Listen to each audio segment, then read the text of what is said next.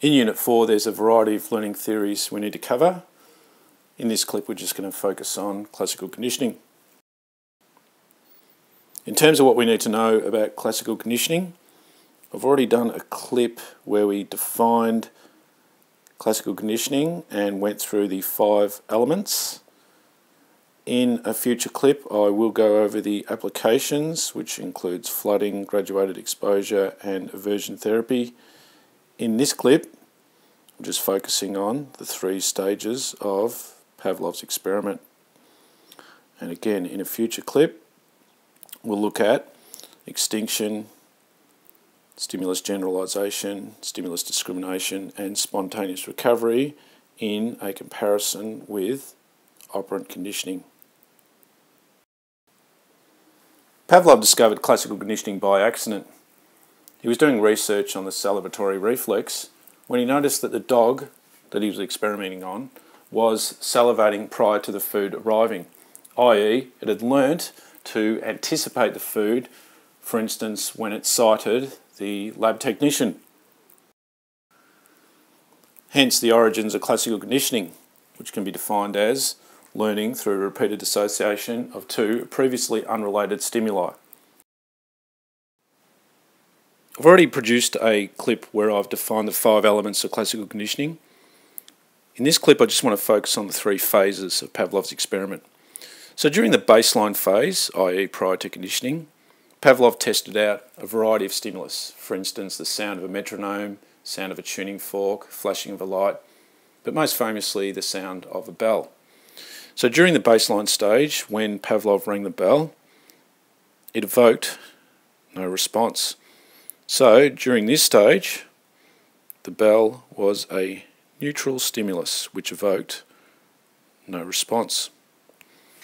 Meat, on the other hand, well, when you present meat to a hungry dog, it reflexively salivates. So the meat was an unconditioned stimulus which naturally elicited an unconditioned response. No learning required, a reflexive process controlled by the autonomic nervous system. So during the acquisition phase, we pair the neutral stimulus, sound of the bell, with the unconditioned stimulus, the meat. 7 pairings were required and it evoked the unconditioned response. Critically, the neutral stimulus, the sound of the bell, has to be presented just before the presentation of the meat, a couple of seconds. Otherwise, the dog won't make the association between the sound of the bell and the food. After 7 pairings of the neutral stimulus with the unconditioned stimulus, the sound of the bell with the meat, Pavlov could now present the bell on its own and it would reflexively evoke a response, the salivation reflex. So now when we get to this point, the sound of the bell is the conditioned stimulus and the salivation reflex in anticipation of the food is the conditioned response.